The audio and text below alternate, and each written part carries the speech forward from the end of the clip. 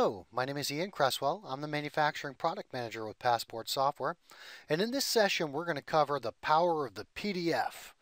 Now, what do we mean by that? Well, we'll be kind of brief here, but Passport introduced some time ago the ability to generate PDF documents natively from the Passport applications.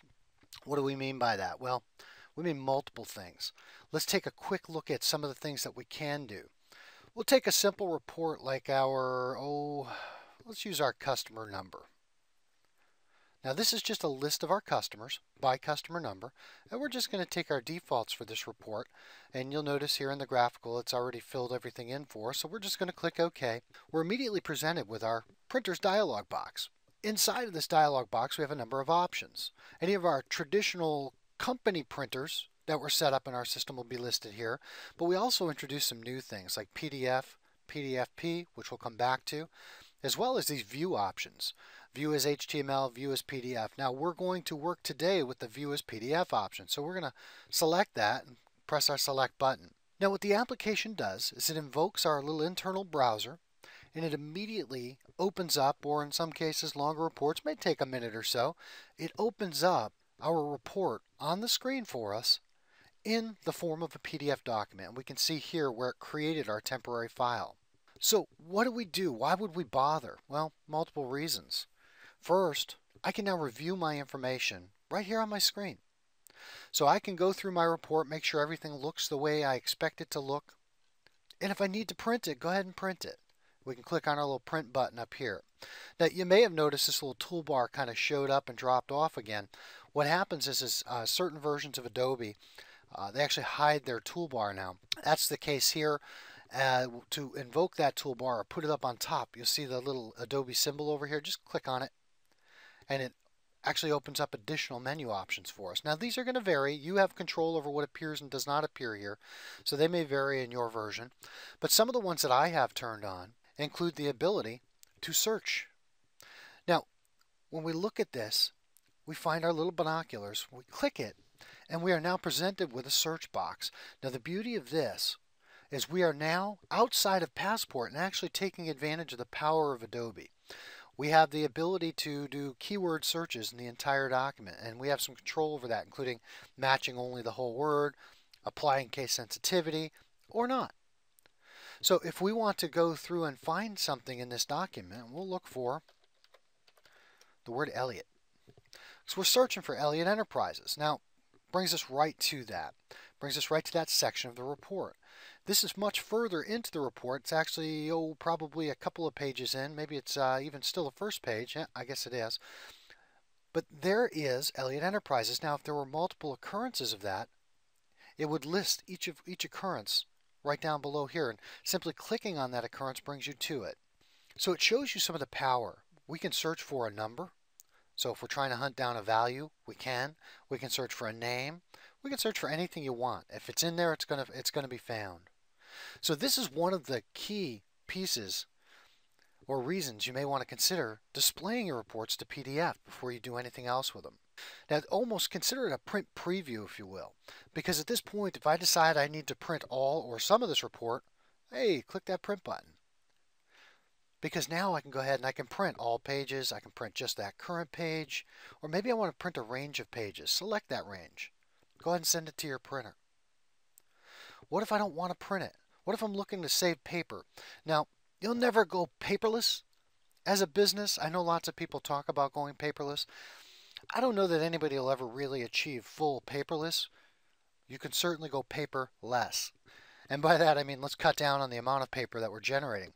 If I need to retain a copy of this report for some reason, click Save. Set up an archive folder out on your server and archive it there. Why do I say do it out on the server? Because your server is going to be backed up nightly if you're doing things correctly. So your reports will be backed up as well. We've actually had customers that have gone paperless and have dramatically reduced the amount of paper they use. Day to day, week to week, month to month, year to year. And they've taken different approaches to doing so. One of them actually creates a job folder. They're very much a job type shop. They make lots of things to custom order. They're a manufacturing company. So what they do for each new job that they get, they create a folder that matches their sales order number. All documents associated with that get put into there. And that includes stuff that comes to them via from their customers, as well as documents that they're generating from their application. All of that stuff gets stored there. At the end of the job, any handwritten documents get scanned. They also get stored there, and then they get shredded. So they're no longer keeping all of that paper laying around. Again, it saves them a fair amount of money, and it makes everything accessible to anybody who has the rights to that folder on the network. So sales can see what production's doing and vice versa. Management can oversee what everybody's doing.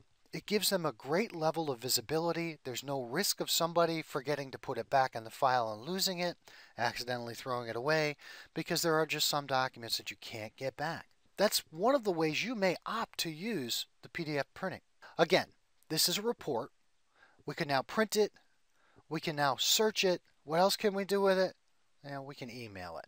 How hard is that to do? It's as easy as clicking a button. It'll invoke your local email client as soon as we click the attach button over here. And this is going to be different for different versions as to how it works. And it'll open up our email program and allow us to go ahead and use it like we would for emailing anybody else. But now our document's attached to it. All right, so just a quick recap, and this is on reports. We have the ability to display them to screen.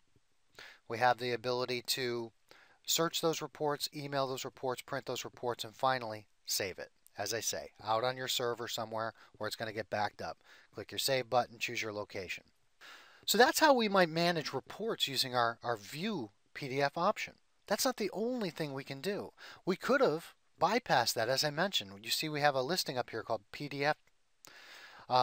In this case, what we were going to do, if we select this, is we're directly going to create a document. In the end, it displays it still, but we're physically creating a document as opposed to just a brief work document. It will eventually get cleaned up, so if you want to save it, we'll recommend moving it out of the RWWRK folder and put it somewhere else. But the idea here is we can start to generate those, and we've got multiple ways to do so. Now, what's that PDFP option? That's really fascinating, because what that allows us to do is that'll allow us to take our forms, things like statements, invoices, purchase orders, any of the forms in our application, and if we send them to the PDF or the PDFP option, the PDF will generate a series of PDF documents for us, one for each form. So if I'm doing invoices and I'm invoicing 10 orders, I'll end up with 10 documents when I choose either my PDF or PDFP option. Now the difference between those two, the PDFP option allows us to create that PDF and also physically print a copy of it. Now how do I get back at those afterwards? It's pretty easy. You have multiple ways to do it. One is using our PDF Forms file processing tool right here in CTL. We'll cover that in another session.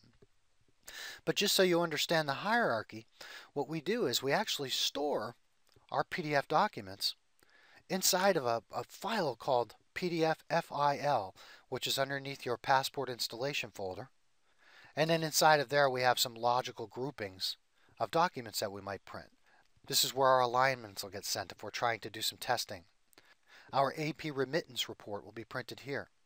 AR invoices, generalized forms, manufacturing forms, OE invoices, and so on. So if we go into there, we see that we have a series of logically named files waiting for us, and these happen to be the top two are a couple of sales order invoices from our manufacturing application. And we can tell that because it tells us what company it comes from. There's the company 00, what module, CO, that's customer order processing in the manufacturing system, document type, I for invoice.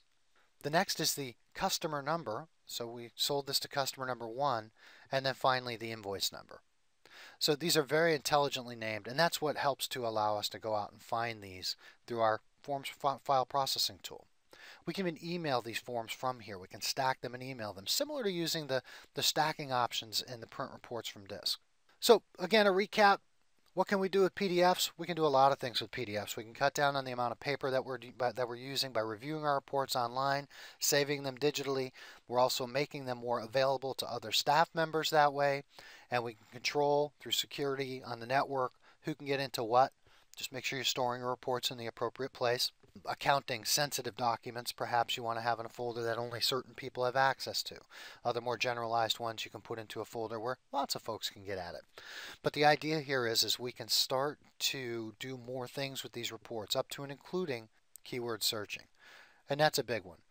That's a really big one, because if there's information about a given product, a given customer, whatever it is you're searching for, if it's in the report somewhere, you can go ahead and search for it. So that's all we have today. Just wanted to do kind of a brief overview of some of the things that we can do with the PDFs. Experiment with them. Remember, if you're going to use the PDF or PDFP option as a printer, you're going to have to set those up in your company information, talk to your system administrator, talk to your Passport partner. They can help you get that set up.